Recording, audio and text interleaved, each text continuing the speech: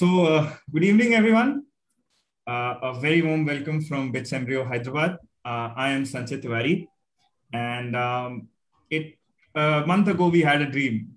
We had a dream to host the most eminent people who have served the country. And today, when we start off this conclave and we kick off with the one and only Mr. Menon, it is a privilege to be here.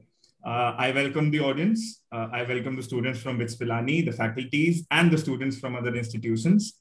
Without further ado, I'll ask Dia to introduce the conclave a bit, the upcoming lineup, and then without wasting a second, we'll go into the first session. So good evening, everybody. I'm Dia Thomas, and I'm a humble representative of BITS Embryo along with Sanchit. So the Bharat Dialogue, the conclave which we know about, aims to celebrate the accolades of our country, which has been achieved in multitude of fields. So BITS Embryo brings to you a series of talks to commemorate and honor the same. So the lineup of our conclave goes as follows. So today we have a very esteemed personality, Mr. Shivshankar Menon with us. Tomorrow we will have Mr. Kapil Kumar. He's a senior fellow at Nehru Memorial Museum and Library and provides authoritative insight on many topics like history and education. We also have a surprise speaker tomorrow, and we will be releasing the same after today's session. On 13th, we have Chef Manjunath Mural, who's the first Indian executive chef that scored a Michelin star for an Indian restaurant in Southeast Asia and has retained it for 4 consecutive years, followed by Nilotpal Mrunal, a very celebrated Indian author, poet, and activist. On 14th August, we bring to you Ms. Anima Patil Sabale and the very Honorable Shri Javed Akhtar. And on the last day, that is our Independence Day on 15th August, BITS Embryo will be hosting Mr. R. Madhavan, a household name in the acting industry. So this will conclude our conclave, and I hope that through these exhilarating 5 days, all of you enjoy and take home a very positive learning experience. Thank you all. Me and Dia will be taking the leave, and over to Madhavan. Thank you. Thank you. Thank you, Sanchit and Dia, for this lovely introduction. Good evening, everyone, and welcome. And today, joining us for the very first session of this conclave is one of the most intellectual minds of Indian diplomacy, the former National Security Advisor to the Prime Minister, serving from 2010 to 14, former Foreign Secretary of India from 2006 to 2009, also served as the Indian Ambassador to China, Pakistan, Sri Lanka, and Israel, an author, and currently a professor, Mr. Shivshankar Menon. Welcome, sir, to this conclave. It is an honor for us to have you here today with us. Thank you. Thank you for having me. It's good of you to have me here. So, sir, now, without wasting any further second, I request you to please address and enlighten us on this very vital topic. What is a foreign policy and why does India need it? Thank you. Thank you, Madhur, and thank you, everyone, for asking me. It's a real pleasure to talk to you. It was suggested that I speak on why India needs a foreign policy. So what I thought I'd do in about 30 minutes is to say why we bother with a foreign policy, then what kind of foreign policy we really need, and lastly, a little bit about today's situation and the kind of adjustments that requires from us in our foreign policy. So why do we have a foreign policy? Because quite frankly, we cannot achieve our national goals without a foreign policy. And let me try and clarify. When we became independent in 1947, we were in truly abject condition. Life expectancy was 31 years, literacy was 18.32%, women were around 8%, over 80% of the population was below the poverty line. GDP had grown at less than 0.05% between 1900 and 1947. And there was starvation, disease, hunger. I mean, you name it, we couldn't feed ourselves, famine. We were really one of the world's most advanced and prosperous societies, had been reduced by 200 years of colonialism to this condition. So the goal, therefore, and this was agreed across the board, was to transform India into a prosperous, secure, modern country where every Indian has the opportunity to achieve their potential. And that was a clear, simple, overriding goal. And it obviously took priority over everything else, over status, over recognition, over revenge for whatever wrongs history other people had done to us, over expansion, or any such goals. No, we're not here to seek a ranking in the world, but we are here to improve the welfare of our own people. And frankly, that is something that is still a function of, should be our national goal. Being a great power, superpower, all that frankly follows success in transforming India. So transforming India has been really the national goal, and foreign policy is necessary to enable that transformation, both by making it possible, using everything that can help us to transform India, but also by creating, as our power grows, to the extent we can, by shaping the environment around us so that it enables us to transform India. But why is foreign policy then necessary? Surely we can do this at home. We can't do it alone, because the task of transformation demands the active engagement with the world. Look at India's resource endowment.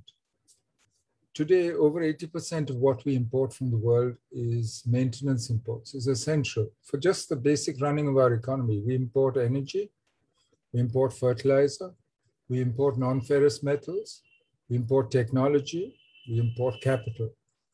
And to say nothing of defense equipment, 70% of which we import. So it's not that we can just transform India on our own. Oh, we're a big country, we're a big market, young population, etc. We need to be able to pay for the things that we need from the rest of the world.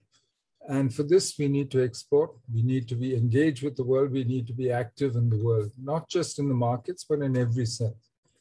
Secondly, the external situation can stop us, can stop the transformation of India. And it makes a big difference.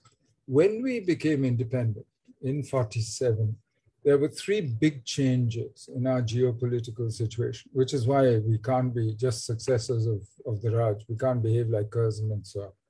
One is partition created an inveterately hostile Pakistan on our western flank, which cut us off from Central and West Asia, at least physically.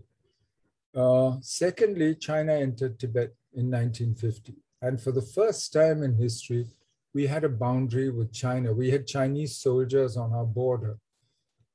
Thirdly, the Royal Navy withdrew from the Indian Ocean, and we had to begin worrying about our maritime security, something that the Raj, at least, and the government in Delhi had, Calcutta first and then Delhi, had never done.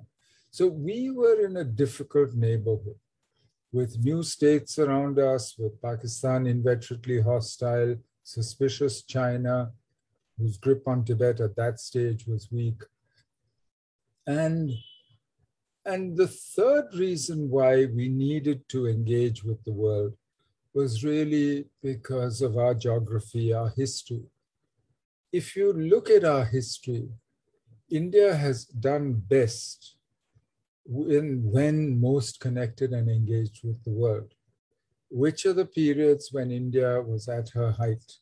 And globally, in relative terms, doing the best. You look at the Mauryas, they were connected through, you look at the Indus Valley civilization, you find Indus Valley seals and so on all the way through Mesopotamia and all the other centers of civilization at that time. You think of, and which parts of India were actually the most advanced, were on a par with the other advanced regions of the world and were undergoing industrial revolutions of their own in the 17th, 18th century, before the Great Divergence, before the West actually took off. It was the maritime parts of India, whether it's Gujarat, whether it's the Malabar coast, whether the Coromandel coast, or Vanga, the whole, from Orissa onwards. These are the parts that were connected with, and it's those parts of India, it's those periods of India when it's most connected, Ashoka, Kanishka, Harsha, the Vijayanagar Empire. You look at the walls of Hampi or Kanchipuram of the temples, they have foreign Central Asians bringing horses to be sold in Hampi, in the heart of Karnataka. They were all, the Cholas, who ruled for 13 centuries, by the way, as an example, of longevity. They imported a king from Southeast Asia when the original line ran out in India. So frankly, the lesson of our geography as a peninsula at the heart of the Indian Ocean region, connected by sea, of when we did best, of our resource endowment, and of the threats that come to us from this difficult neighborhood, all of them point to the need for India to have a foreign policy to manage the situation around us, the environment in which we operate, and to use every possible positive resource externally for the transformation of India. So in a sense, the question, once you have a clear goal, the transformation of India for the foreign policy, that also tells you what kind of foreign policy you have to have. It enables you to prioritize things. If there are things that help or can derail the transformation of India, a very high priority. If they frankly don't matter very much, for me at least, they're not very high priority. They might be emotionally exciting, but not very high priority. But whether that foreign policy is successful or not depends on more than just clarity of goal. I mean, having a clear goal is all very well, but it's not enough. It's essential, but it's not enough. Two other things matter: the means available to you. And as I said, we started with very little by way of the means. We were partitioned, we were in abject condition, but we have slowly accumulated the means. So the goal doesn't change still, and frankly, in the foreseeable future, it's not going to change. As long as we have poor, hungry, uneducated, and people who cannot live, cannot achieve their full potential, we still need to work on the transformation of India. But the means we have accumulated slowly over time. But the third thing, which really matters most, is the situation in which you operate, the international situation. And that changes fastest. That has changed 3 times since we became independent. We've steadily gathered the means, but we've had to adjust to the situation. As our means grow, our agency in the system, in the international system, also increases. The best example is the nuclear field. In 1974, we could carry out a test, and we were the only developing country, only, in fact, one of the few countries who could do that because we had mastered the technology. But we had to call it a peaceful nuclear explosion. And we then faced 24 years of international sanctions, etc., on our nuclear program and on other programs as well, on high-tech transfers, etc. By 1998, we were strong enough to declare ourselves a nuclear weapon state and to call the tests what they were, tests of a thermonuclear and straightforward fission device. By 2008, we managed, through the nuclear deal with the US and then what we did with the NSG and the IAEA, we managed to get the international community to rewrite their rules, which had actually been written as a counter to our 1974 tests. And we got them to rewrite those rules in our favor. So we managed to change the international system.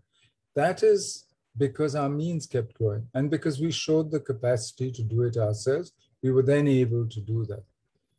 But the situation itself is not something that we can either control or manage yet. And we've gone through 3 big phases in the situation in which we operate. The first, of course, was the Cold War. When we became independent, the world was being divided into 2 blocks between the Soviet Union and the US. And these were 2 blocks which actually had nothing to do with each other. Completely different economic systems. They didn't even trade with each other. And we creatively chose non-alignment.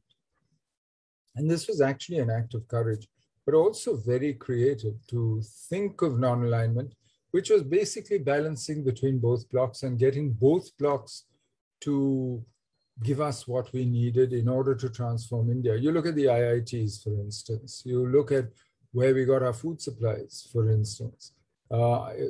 when the West wouldn't give us food in 1953, we went to the Russians. Russians supplied some wheat. And after that, the West started supplying. You look at industrialization as well. The same with the IITs. We went to the Russians, the Germans, the British, the US, each one set up separate IITs. So basically, we were balancing between the powers. And when the balance in the Cold War shifted, when China, for instance, after Nixon's visit in '71, joined the US in an anti-Soviet alliance, virtual alliance, we then balanced the other way, signed the Indo-Soviet Treaty, and that made 1971 was one of the contributing factors to the world, actually China and the US not being able to stop us in 1971 from helping in the birth of Bangladesh. But after the 1990 collapse of the Soviet Union, the world then entered from that Cold War bipolar situation into a unipolar world, into a world where the US was the sole superpower, the only country on earth who could project military power anywhere on earth. And we then had to adjust to that. And we did immediately. We chose a multi-directional foreign policy. In fact, we did it even before the Soviets collapsed. Rajiv Gandhi visited China in 1988, 2 years before the Soviet Union wound up. We started improving relations with the US. We established an embassy in Israel.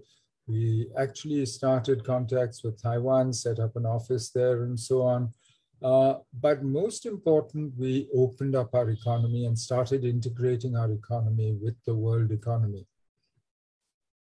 And this actually paid great dividends. This big shift that Narasimha Rao and Manmohan Singh between them actually inaugurated after the 1991 reforms. And those actually led to India's highest growth years, the years when we did the most, we did the best in economic terms. Since 2008, the global financial crisis, however, we have been in a much more difficult world. I mean, some people say that, oh, the rise of China has made it bipolar again. I don't think so. China is still a regional power. She's a global economic superpower, but in military, political terms, in terms of influence, soft power, she's still a local power, a local Asian power, which is a problem for us because we are in the same locality. But she's not a global superpower to match the US or anything. So today, the world is between orders. The US is no longer doing what it used to do before 2008. It's internally preoccupied, divided, no longer willing to provide global public goods and so on, especially under Trump. And China's rise has actually, and challenge to the US, and therefore the US pushback against this emerging threat to their hegemony, this rivalry, this strategic competition between the two of them, and their contention is actually now next to us. In Cold War, we were a sideshow. We could go on with our life while they did their problems in Europe and elsewhere in Korea, at the other end of Asia. But no longer. Now the US and China are both wooing Nepal. China for the Belt and Road, US for their free and open Indo-Pacific strategy. You see the same thing in Sri Lanka, in India itself, and strategic contention. Our relationship with China has got much more difficult as China feels that she is powerful and that India is not giving her the respect that she thinks she deserves. So today, really, we are in a very confused world. I mean, the world, if you look at it today, it's multipolar economically. Because there's no question, China is a global economic power, so is the US. We are much more involved in the world than we ever were before. If you look at it, the balance of power globally has actually shifted. If you look at global GDP, for instance, in 1980, the advanced countries, meaning the OECD countries, accounted for something like 64% of global GDP. By 2016, they were down to 42%. Europe, which used to be 30% of global GDP in 1980, By 2016, it's down to 16%. China went from 2.3% in 1980 all the way up to 17.8% of global GDP. And India went from 3% to 7.24% by 2016. So if you look at it, the US share stayed roughly the same, between 25, 27% is where it's been since 1980. But the European share declined considerably, in fact, halved. And most of that is now China and a very large proportion India. Actually, if you look at it, India and China together account for well more than half of Asian GDP. And of Asia's total GDP in PPP terms. And they are in PPP terms world's largest and third largest economies. And the result was clear. I mean, between 2001 and 2011, India and China pulled 232 million people out of poverty, out of which 140 million were actually Indians pulled out of poverty. So we have done very well out of being connected to the world. But it has another consequence, this integration into the world economy. You know, in 1960, merchandise trade was only about 9.8% of India's GDP. But by 2012, trade in goods and services, just merchandise trade, was about 43% of India's GDP. I mean, that was a high point. Since then, actually, goods exports and imports have actually become a smaller and smaller share of India's GDP. I mean, they're now around 25% of our GDP. That's still a quarter of our GDP is just goods and services. If you add just goods, merchandise trade, if you add services, by 2018, 43% of GDP is trade. That's total trade in goods and merchandise and services. Trade is 43.13% by 2018. These are World Bank figures. You add to that remittances, you add to that capital inflows, foreign investment and so on. We're talking now of about half our GDP is the external sector. This is a big change from 1960. When, frankly, as I said, less than 10% of our GDP was merchandise trade. So we've done well out of this integration. I mean, there's no question. Poverty in India has declined. I mean, India, our figures show between 2005 to 2012, 2005 to 2016, something like 270 million Indians were pulled out of poverty, the largest such reduction anywhere in the world in one go. So India didn't do badly out of the integration, but it does create dependencies. It means you must have a foreign policy. You can't just turn your back on the world.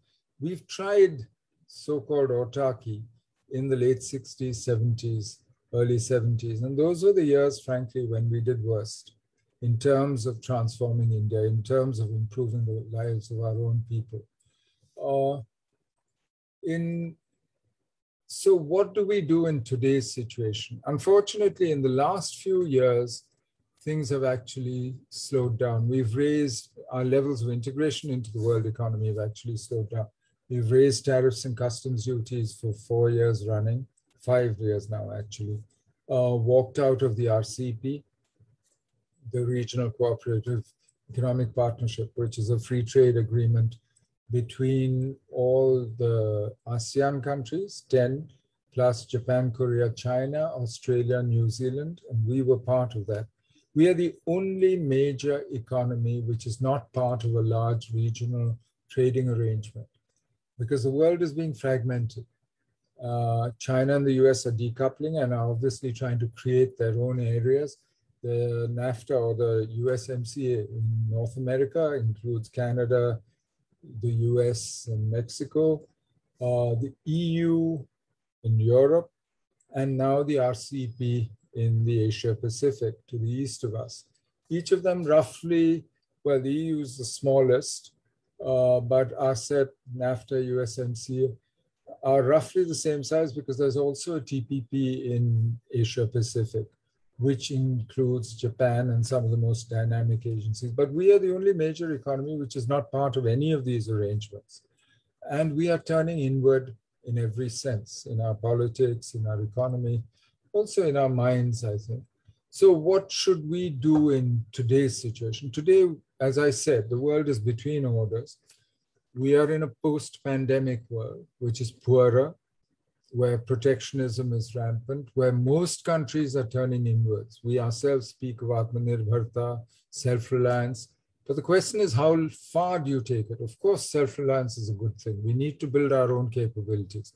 And to be dependent on the rest of the world for defense equipment is shameful.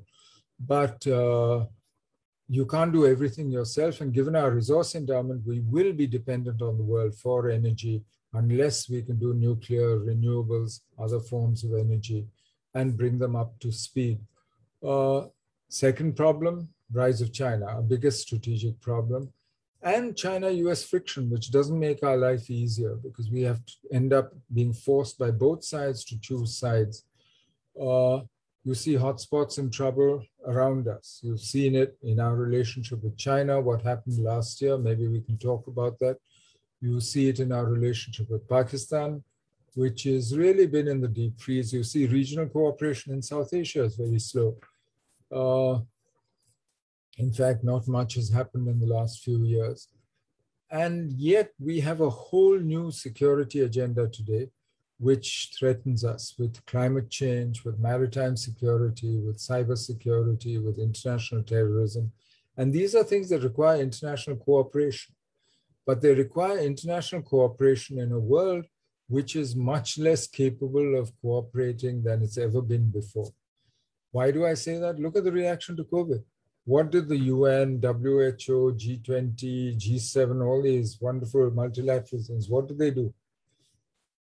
Not much. In fact, each one of us has been left to our own devices ultimately. So we are in a new situation, in a much more difficult situation, where it is becoming much more difficult to use external elements to transform India. And so what do? For me, the answer is really self-strengthening is a key. There's no question. We need to reset our relations, whether with China or work out a new equilibrium in that relationship. We're still in the middle of the crisis with China. So it's difficult to see where it goes. But also we need to balance China externally. And we are doing that by building up our relationship, not just with the US, but with others on China's periphery who are equally concerned. Japan, Indonesia, Vietnam, Singapore, Australia, and so on. We also need to concentrate at home, integrate the subcontinent, consolidate our own backyard. We need a peaceful periphery if we are to transform India in difficult circumstances. We should be the economic hub, the net provider of security, and be seen as a source of stability by our smaller neighbors in the subcontinent and the Indian Ocean region.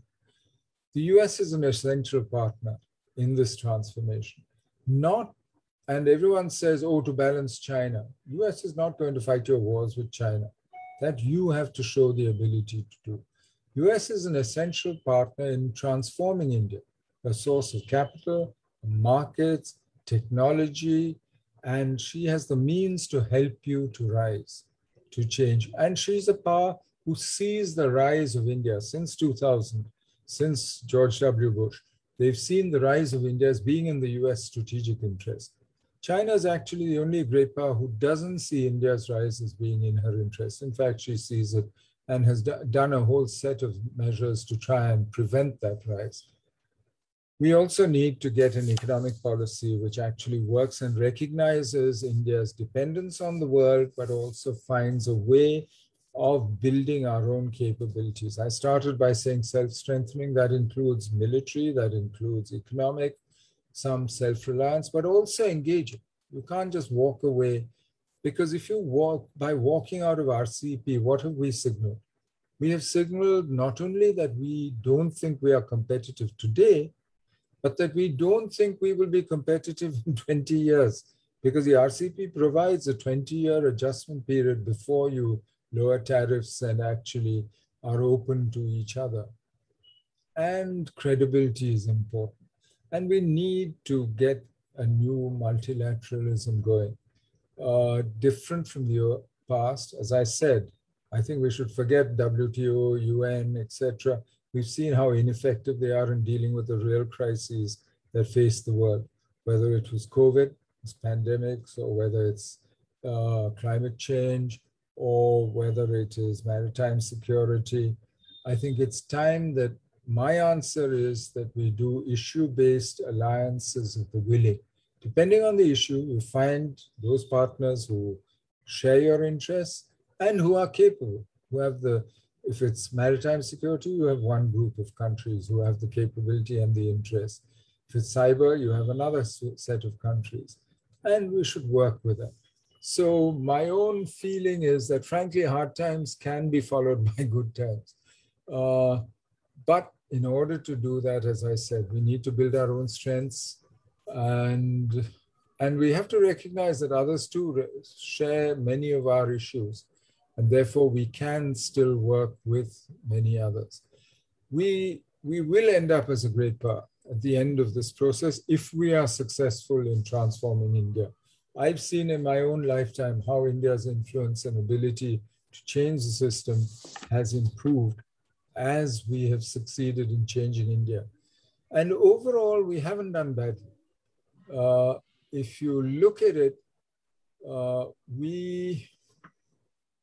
in terms of every metric of power today, India has done better than every other country in the world in the last 70 years, has improved her relative position vis-a-vis every country in the world in the last 70 years, most of all in the last 40 years, except China, who has done even better than India.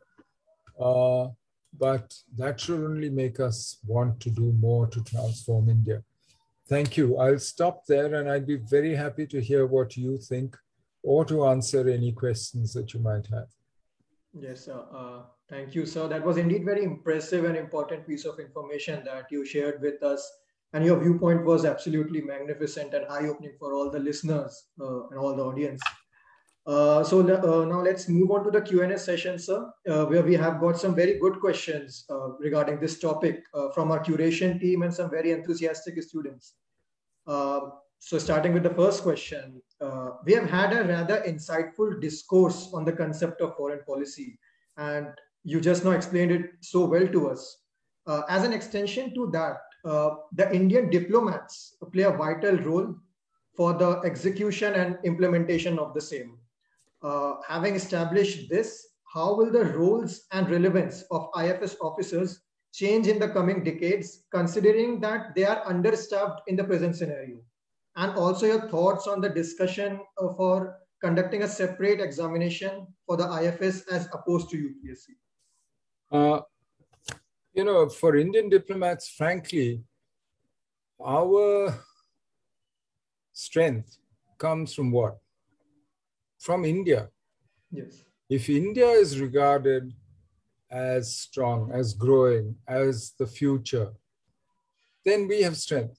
I've seen it myself. I know when I joined the service in 1972, I know, very long time ago, right? It was very different.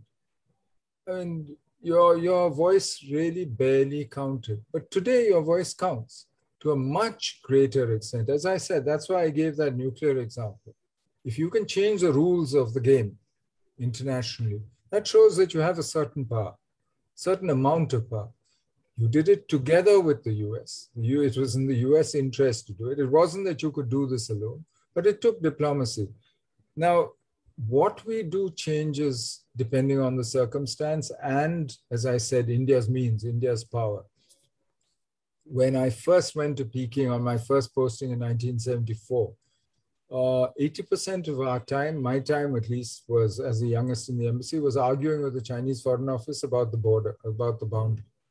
Being called in at 10 o'clock at night to be blown up, then I would have to go back and blow them up. etc. Frankly, in between, you got to the stage where the border barely figured in your conversation, where you were doing a lot of economic work. China's, even now, I mean, 2000, despite what happened on the boundary, she became our biggest trading partner again. She took position #1 again as among our trading partners. So and this is generally true. So ever since 91, Indian diplomats have had to do much more economic diplomacy. They've had to look at, in the beginning, because we didn't have people, power, ability, the means, we relied on the multilateral system. When we had, in 48, when the army told Nehru that they weren't sure they could hold in Kashmir, please go to the UN, he went to the UN looking for a solution. We've never been to the UN again. In fact, in 71, the UN voted, everybody except 2 countries voted against what we were doing, but we still did what we did in 71. That's the difference. Over time, what you do, how you do it, depends, as I said, on your goal stays the same, but on your means and on the situation, on finding allies, others you can work with to achieve it. I think the future is really, there's 3 or 4 new areas of diplomacy, like technology. And science diplomacy today really matters. And I think energy diplomacy is going to get much harder.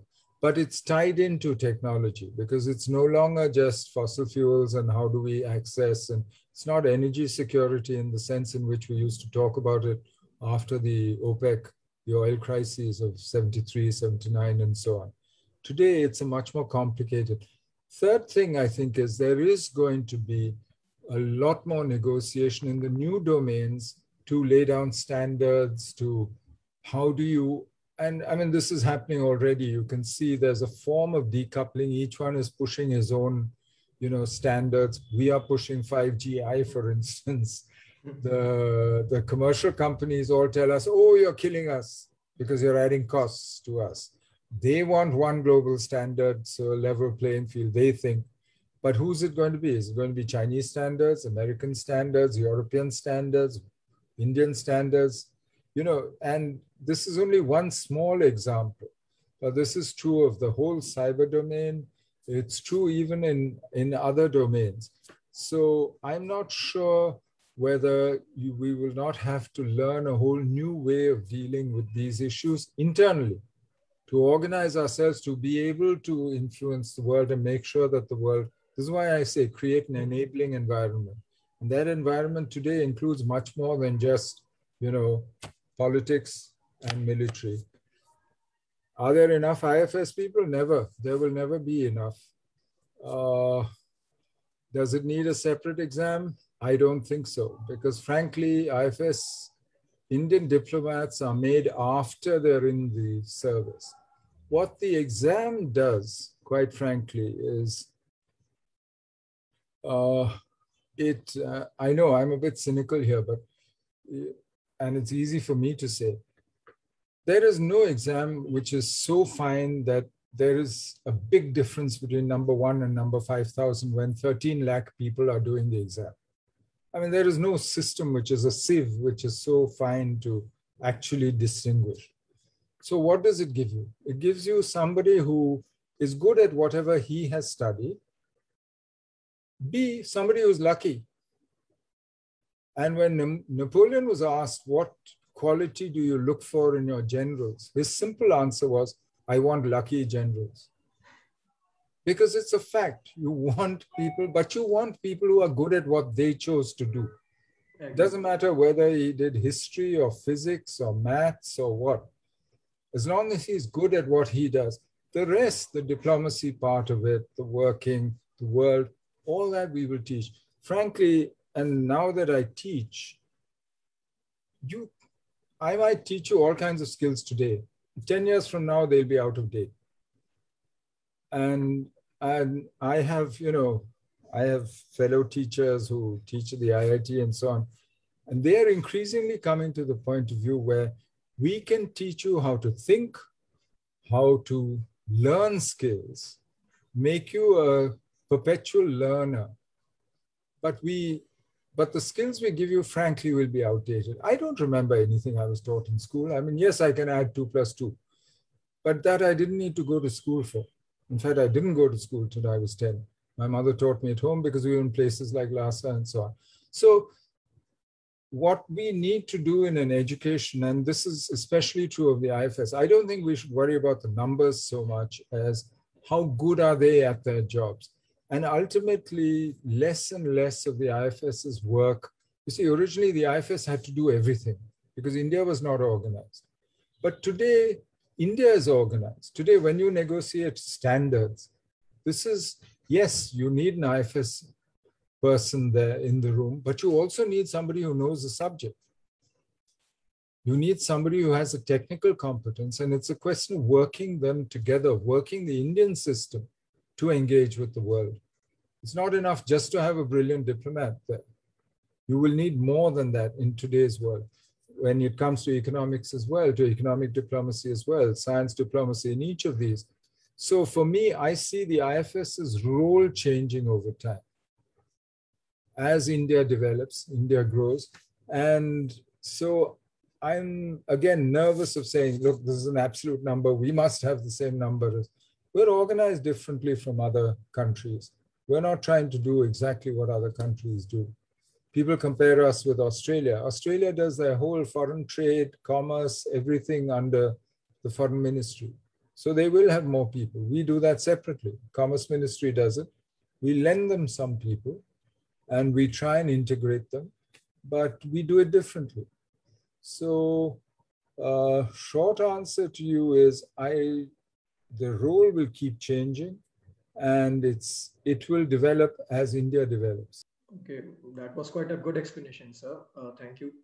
So the next question we got is, in one of your NDTV interviews with Shekhar Gupta back in 2018, you remarked that we got the 1991 to 2008 world economy right, but post the 2008 crash, whether we got the world economy right, I'm not sure.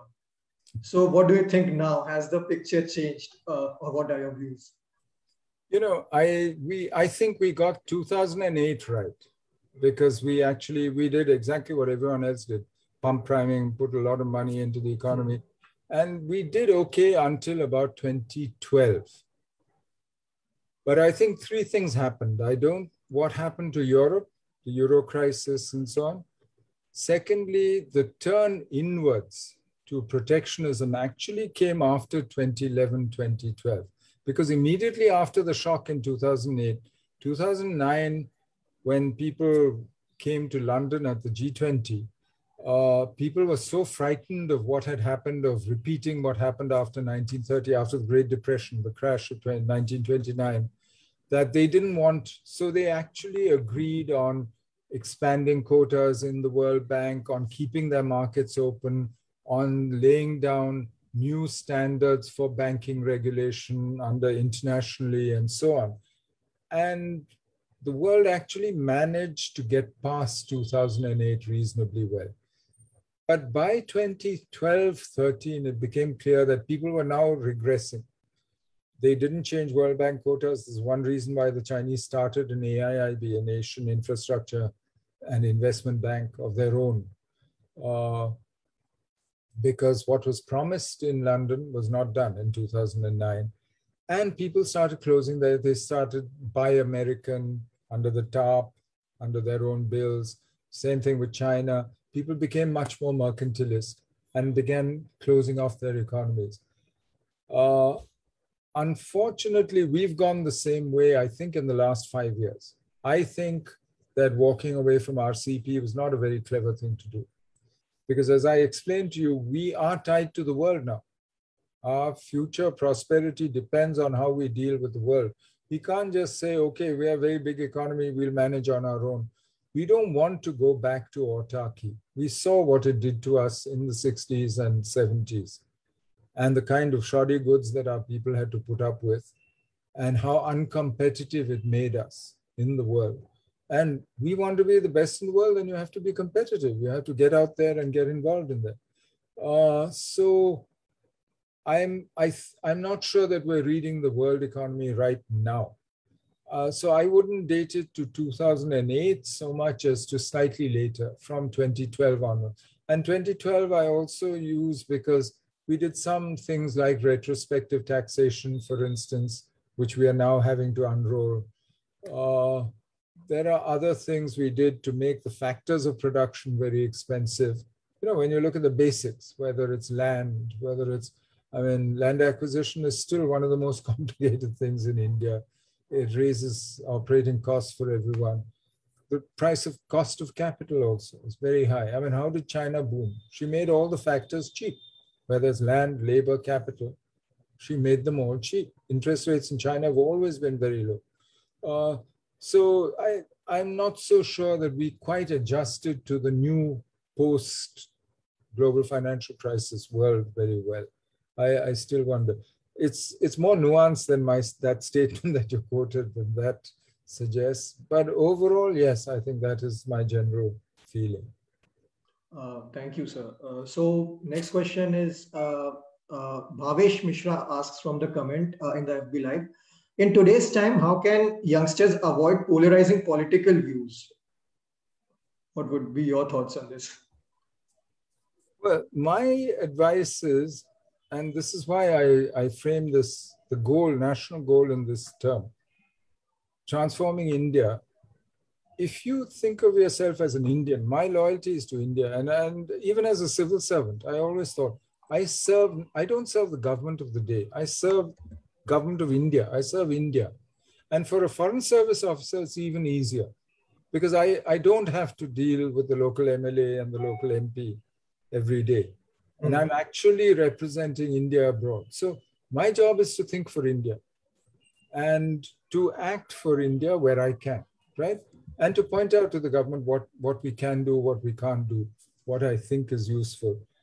And as long as we do that, I think it's possible to avoid polarizing politics. There will always be people who will try and drag you into it. I mean, and they will call you names at both sides. That actually is a badge of honor. If the extremes call you names, then you know you're doing something right. But I think you need, at the end of the day, to be able to face your own mirror, right?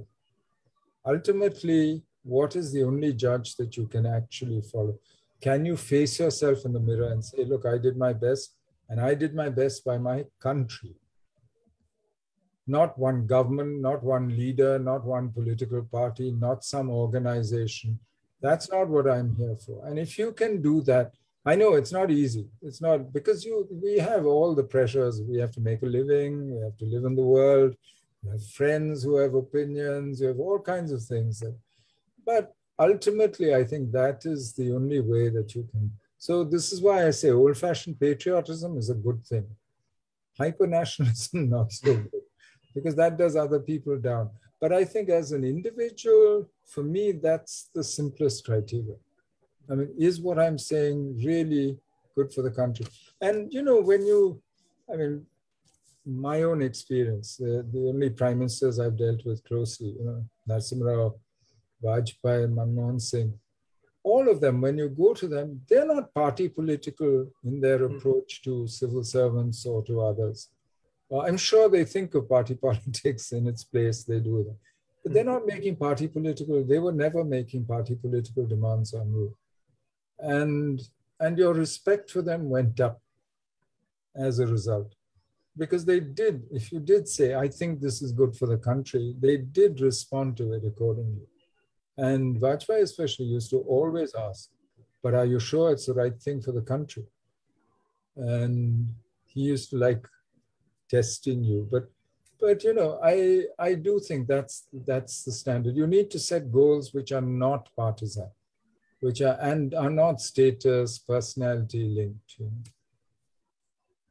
know? That was very insightful, sir. Next, with us also we have an alumni current now who has been one of the most active speakers on many national forums and also worked with the World Bank on a project. He brings us some questions from him and the audience. Aditya Mishra. Thank you so much for the kind words, Madhur. And thank you, Mr. Menon, for a wonderful discourse there. I think really insightful there. I think as an extension of what you just spoke about, we have seen two big events at the international level from an organizational perspective. One is, of course, the Brexit, as we call it, the exit of United Kingdom from the European Union. And secondly is the destructuring of Asia, so to speak, which alarmingly also showed us the importance of Asian diplomacy, probably in the same light or perhaps even more than the diplomacy that goes in to get a permanent seat in the Security Council. And I also do understand that you have talked extensively about this in your recent book as well. We would like to hear some interesting insights from you in terms of how much of a factor Asian diplomacy has been, or perhaps could have been, had it not been as underplayed as it was in historically speaking. Thank you. Well, I think Asia's always been a complicated area, but for us, it's home, right? For an Indian. And I think we underestimate how significant Asian diplomacy was for previous. That's why I wrote this book, India and Asian Geopolitics. But because certainly at the beginning, a lot of our diplomacy, whether it was Bandung, whether it was non-alignment, whether it was our active role in the Korean War, in Indochina, where we headed the International Control Commission, all that was concentrated on building what Nehru used to call an area of peace in Asia, because he thought that's essential if we are to develop India. But you cannot develop India if you're stuck in the middle of wars, fighting. And we did fight 4 wars in the first 24 years of independence. So, but since then, as our means grew, our deterrence grew, and our ability to manage the situation grew, I think we have avoided that kind of large-scale conventional war, which would be the biggest distraction. And as Thucydides said, nobody wins from a war. Even the victors are actually defeated. So for me, Asian diplomacy has always been important. But there was a period in between where we turned inwards, just when Japan was trying to integrate Asian economies and started investing in industrialization in Asia, in the tigers to start with. But whether it's South Korea, Taiwan, Malaysia, Singapore, Thailand, in ASEAN, and started building supply chains, global supply chains, to serve primarily Western markets. That was exactly when we turned inwards. We cut ourselves off. Politically also, that was when the world was divided most clearly between the US and China on one side and the Soviet Union on the other. And we had very difficult relations with both the US and China. And so we ended up in the 70s, 80s, when integration was happening, we ended up outside it. Once the Soviet Union collapsed, I think we opened the economy, and that's why I quoted those figures. Now we're much more part, and we are part of the global economy. Even though I don't think most Indians realize the extent to which, and when I said more than half your GDP is the external sector, I think most Indians would find that quite a shock, because we think everything is our own and it all happens here. But for me, the future is Asia. And the more uncertain the world, the more uncertainty, the more the risk of conflict, the more there's great power tension or rivalry, the more important it is that we concentrate on keeping our own periphery peaceful, primarily the subcontinent and the Indian Ocean region, but also working with the most dynamic economies. If we want to grow our country, make our people prosperous, we have to work where the growth is. There's no point working with people whose economy is going down the tubes. So we need to work with Southeast Asia, with Northeast Asia. So Asia then becomes critical. West Asia becomes critical for the obvious reason. Without energy, you don't have an economy.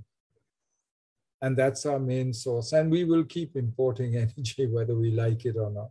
We even import coal now, which we have, but of terrible quality. So for me, these are the important issues: managing Asian diplomacy, managing Asian geopolitics so that we can transform India. Permanent seat, frankly, for me is a distraction. I've said it before, I'll say it again. It's a beauty contest. You get 128 countries in the General Assembly voting for you and the 5 permanent members. And yes, you'll get a permanent seat. But so what? At a time when the UN means nothing, has done nothing for you in COVID, and is less and less effective. So why? You want the status? You want the recognition? That shows some kind of inferiority complex. Why do you want other people to tell you how good you are? You don't know how good you are? I mean, you should have an honest opinion of your strengths, your weaknesses, of what you have to do. We have a lot to do. We're not perfect, but we also have our strengths, and we don't need other people telling us that you are good, you're bad, oh, wonderful, now we put you on the Security Council. I don't understand this, frankly. But anyway, but obviously I'm not in a majority on this. Brexit opens some opportunities, but I think it diminishes both Europe and Britain. I mean, it weakens both of them in the long run. Yes, there'll be some opportunities in Britain, especially as Britain seeks a role and tries to come back. But ultimately, Britain, I think, will, return to a much more isolationist position. If you look at British industry, is pretty hollowed out already.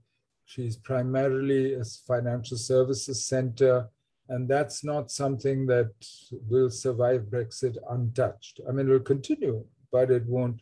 Already she, when I joined the service, all world media information was basically out of London. No longer. That role is gone. So bit by bit, I think you're seeing Little Britain emerging. And yes, there'll be opportunities. It's still a major economy. It's a big economy by global standards. But I don't see Brexit having helped, because it's also kept the Europeans very sort of focused on their own navel, on their negotiations, their own internal. And this secular trend that's why I quoted the GDP figures from 1980 and Europe's share in global GDP, that and their inability to actually run a common foreign and defense policy so far, that I think will still affect their utility to you. There'll be an economic opportunity. They will be friends and helpful when you try and devise international standards and so on, which are not either American or Chinese or Russian. Yes, all that, but their overall utility and role in the world is shrinking, and I don't see that changing.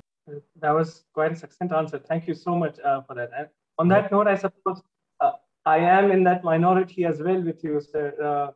I don't really think that the permanent council membership is something that's completely irrelevant, but I think it's outdated, so to speak. It was conceived in a time where perhaps the relevance in tandem with the UN spoke of a very different narrative. And then, I think we have stuck onto something which is just not in the market right now.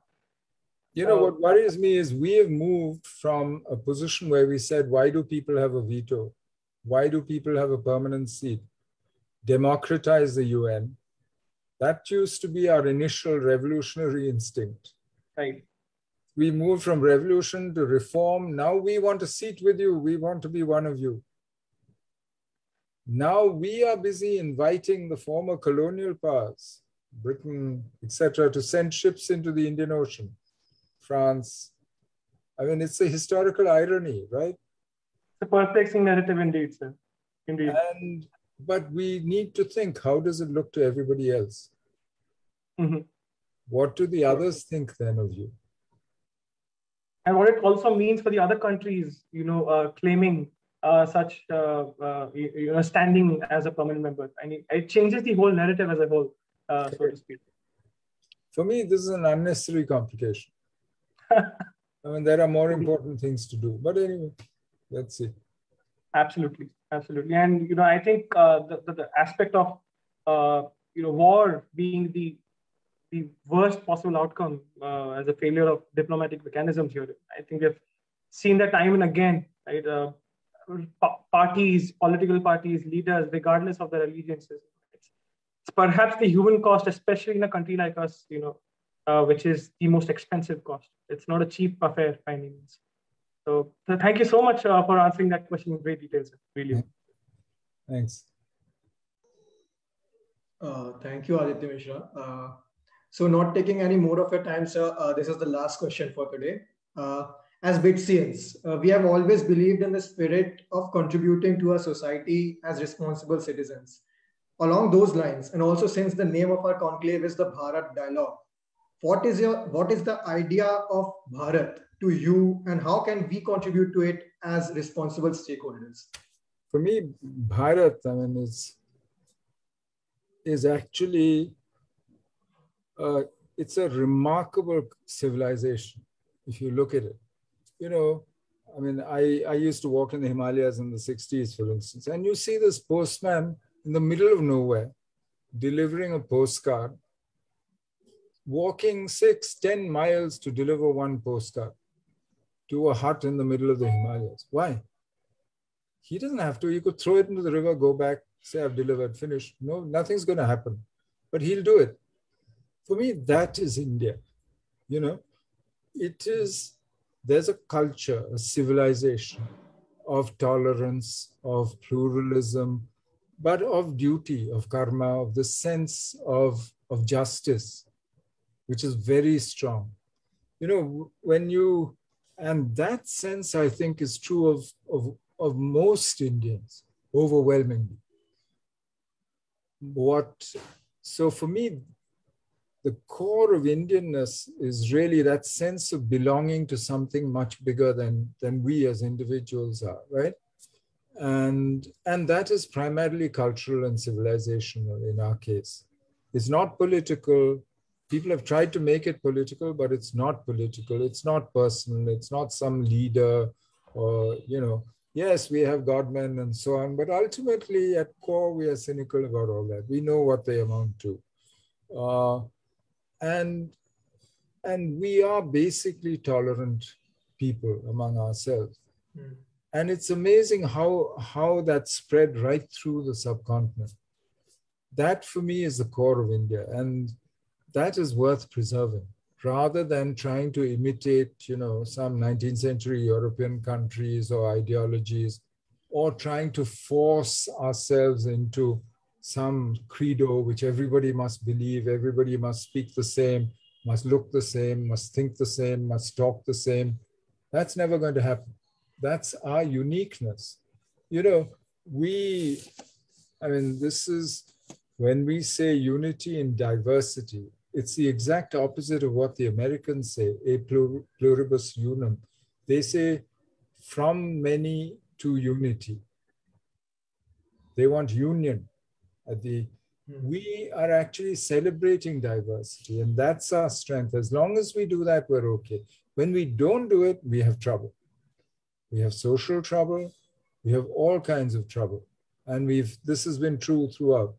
And as long as we stress that, the diversity, the pluralism, the tolerance of India, we are also an example to other people.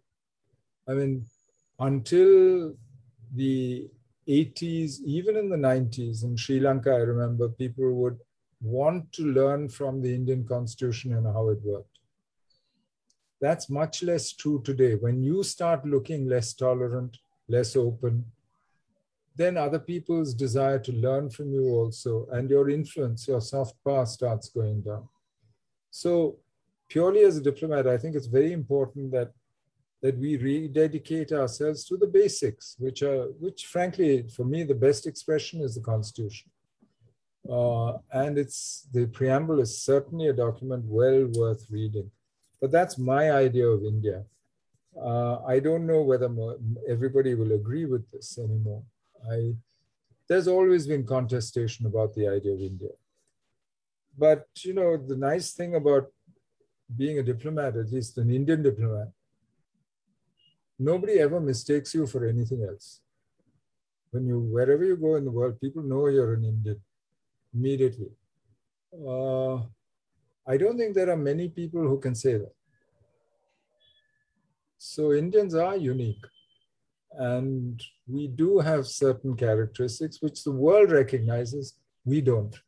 We are still busy arguing about it among ourselves and having a good time, but that's part of being Indian. That was truly such a beautiful description of India by you, sir. It truly feels like Sare Jahan se acha Hindustan hamara. And beautiful, sir.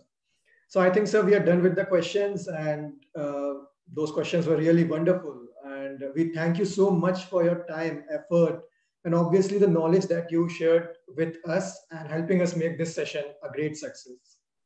Thank you. Thank you very much. I really enjoyed that. And those were really good questions. Thanks.